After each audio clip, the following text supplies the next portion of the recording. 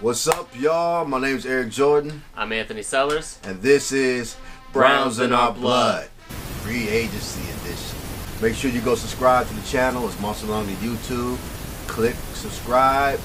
Hit the alert button. Make sure you're alert to get all our notifications. And definitely like and comment. Well, let's get into it, guys. We got some free agency stuff going on. Getting ready for the draft. It's real exciting times to be a Browns fan. Let's just get into it. Joe Thomas, he's retiring. And I personally think the right thing to do for Joe Thomas, get him a statue. Put a big number 73 statue right in the front of the stadium. First Energy, Joe Thomas 73. Needs to happen. I like that idea. Yeah, that's what I think needs to happen. Your thoughts on free agency so far? It's been fun. I like it. I like that we got Landry in that trade. I know it's not free agency, but I'm so happy for that. I'm so ecstatic. Yeah. Yes. Yeah. I can't wait. I cannot wait for the season just for that. Yeah. I know he's not like an electric player like what they think. Like, right. You know, can turn the game over like Gordon used to back in the day, but sure-handed, led the league in receptions. Right. I can't wait for it. I love it. I love all things about it. Tyrod Taylor, okay, and what's crazy about this, most of these players we draft, I had in fantasy. I drafted most of these players in fantasy. I never drafted Landry, but I had Tyrod, I had Carlos Hyde, and so if you're into fantasy like that, you're constantly watching these players. Tyrod does not turn the ball over. He does not. A lot of those close games we had last year could have had a different outcome. Could have had a different outcome. We were just talking about this. You think Carlos Hyde is basically the same player as Isaiah Crowell? I do. And no disrespect, I love Crowell. I love Crowell. I don't know. He's not, man. I really think he is. I don't know. From what tape I've seen, he's definitely faster. He's definitely quicker. He's definitely quicker into the hole. He can catch more out of the backfield. I do remember that. Yes. I just think he's one of those backs who makes something out of nothing. More. I don't know. I feel like we're trading tomatoes for tomatoes here. That's all. That's what I felt like when I saw it. I just felt like it was a trade for, the same kind of player. Wrong. Plus, is Hyde going to stay healthy? That's my only other concern. Now that's true. And I definitely saw that. Hyde would definitely get hurt for you a couple of games, but one thing I definitely saw, he will play hurt too. That's true. And he did play through a couple of. And he will produce hurt. He will produce hurt. He's good at that. I don't know much about Randall. But the highlights I've seen about Randall, he looked like he hits, and he looked like he's a playmaker. Yeah, I didn't like that they gave up on Kizer so early. Yeah, that kind of rubs me wrong. I get why I get exactly why Dorsey did it and wanted to do it, but I don't know. It doesn't sit well with me. Well, he kind of got screwed. I feel like. Yeah, because us watching him so much last year, I think we're so invested into him, and we both saw the potential. Yeah, I mean. And a lot of, if you go on these Facebook groups and these online football groups, they kill Kizer. He's like the worst. But I didn't see that. I thought Kizer had potential. I definitely do. And I think learning under Aaron Rodgers is going to help him. Yeah, he's going to be bad. He's definitely better than Brett Hundley. He's definitely better than Brett Hundley.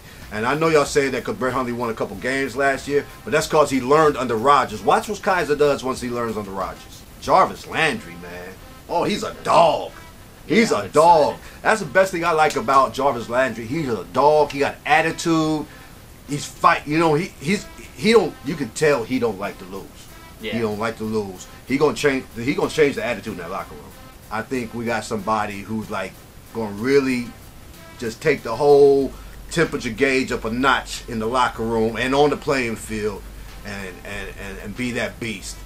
Ain't gonna be no drop passes with Landry. He gonna make the tough catches. Should we trade Corey Coleman? Yes and no. This is a yes and no question about Corey Coleman. Yes, because he got value. He has some value. So I understand that. Everybody sees the potential of Corey. He hasn't reached it here yet in Cleveland. We've seen glimpses of it. Same reason why I say no, because he might become that dude. Corey might be. The jury's still out on Corey. Yeah. He might become that dude. So for me, it's yes and no. This is his make or break year. Right. 1,000% it's his make or break year. Now that going through that new regime again, he had the broken hand twice. Right. He can't get injured. One, and he's got to produce in these first like 4 or 5 weeks, or else I think they're going to try to trade him right before the trade deadline in mid-season. Right. So this is a make or break year for him. I don't think we trade him right now though. I think you stick with him because it adds depth, but it adds, like having Coleman, Gordon, and Landry gives us pretty good depth at the wide receiver spot. Yeah, that sounds good. That sounds good. That's why I say we keep it right now. Right. And then if he doesn't perform and produce or is a malcontent in the locker room throughout the season, then try to get rid of him towards the trade deadline. If we did get rid of Corey Coleman, do you want Terrell Pryor back? No. You're not sold on Terrell? Yeah, I think it's ran its course. Yeah? Yeah. And with what's going on, the changes they made with these free agencies right now, like, I don't think he'd fit in right. Well, I'll be honest with you. If I had to pick between the two, I want Corey Coleman. Yeah. If I had to choose between Corey Coleman and Terrell Pryor, I want Corey Coleman. I understand the potential of Coleman, Terrell Pryor, his height and all that, but Coleman's a lot younger too. Yeah, Coleman's a lot younger. And there's something about Coleman. I think he got it. I don't know if he'll ever reach it, but he got this thing about him. And like you said, this might be the year. This is his make or break year. That's all it is to it. Okay, now after seeing what we've done in free agency so far, what is your current draft strategy? The Anthony Mock Draft 2.0. I want Barkley. We want Barkley. We want Barkley. It's not going to happen, but that's what I want. You really think they're going to take a number one? I think they're going to take QB number one. I feel like the way it's moving, the way they made the trade with Tyrod, yes, he can be the answer, but they're going to use him as a bridge. They're treating him as a bridge, in my mind. So I think they're going to take a QB number one. Well, we're not doing what you think. We're doing what you want. You want Barkley with number one. What you going to do with the number 4? Number 4, if Chubb is there, then I want Chubb or Fitzpatrick. Chubb or Fitzpatrick. Yeah, then go defense with it. And those last 3, those 3 second-round picks, what you thinking? I mean, you ain't got to say a specific player, but at least what position? I think you got to go offensive line. Offensive line. Yeah, and then the other 2, I really don't know. Would you take a QB? If you go with Barkley and Chubbs in the first with 1 and 4, do you go with QB in the second round? Yeah, I'd probably have to. Or would you want to? This is your draft. I wouldn't want to, because I think Taylor can be the answer. but still though, you gotta have depth, yeah, which we don't have. Yeah. So that's another good point. So then again, they can turn out like Kirk Cousins, be a 4th round pick, and then get a fully guaranteed contract. I really thought they were going to still sign McCarron. Well, what I would do with my draft pick, number 1, Saquon Barkley. Number 4, I want Fitzpatrick. And I want Fitzpatrick for locker room. I think for what Dorsey and them are trying to do, because that's one thing we saw. If you see, the first thing they're asking is they want guys who like to play football. And I think that's a big thing, because it's not like, are they good at football? No, do they like to play football? That's a big difference. Then 2, do they have the right kind of attitude? I think Fitzpatrick is that dude for that.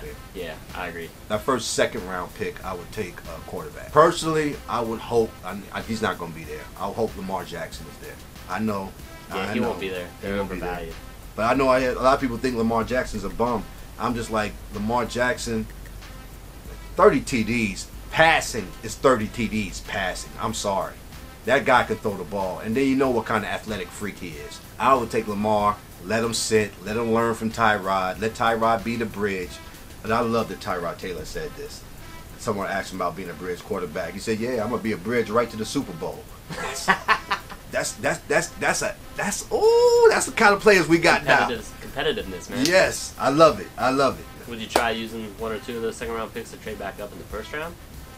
Yes. If there was a player that really coveted? I'm also open to the 4th pick using for a trade too. The right kind of equity out of it, Yeah, I'll be open to that. I'm definitely not open to that 1st pick though. Gotta use that. Of the QBs, if you had to take one, who would you take? Probably Darnold, honestly. Darnold? Yeah. I think Josh Allen. I haven't seen Darnold's pro day. I would see that, but I think I would go with Josh Allen just because he looks like an AFC North QB. Yeah. But I'm like you. I haven't seen enough of them. You know, I don't watch overall college football like that. I'm loyal to my West Virginia University Mountaineers, and I love Will Grier and David Stills. It's going to be something to watch next year. You'll see. You will all see next year what we got down here in Morgantown, West Virginia. It's going to be something incredible to watch. From the eye test of what I see right now, I'd have to say Josh Allen. Well, yo, thanks for watching Browns in Our Blood. This is our special free agency edition. We'll be back right before the draft. We're going to do a draft, pre-draft show, and then we'll do a draft show. We'll be covering it live from First Energy tailgate parking lot. We got our tickets. It's just a matter of can we get off work. Can we get there? Can we get there? Can we get there? Can we get there? So if we can get there, it's going to be a lot of fun. Yes, it is. Yes, it is. So, yeah. Thanks for watching the show. My name's Eric Jordan. I'm not Eric Jordan. That's Anthony Sellers. And this is Browns in Our Blood.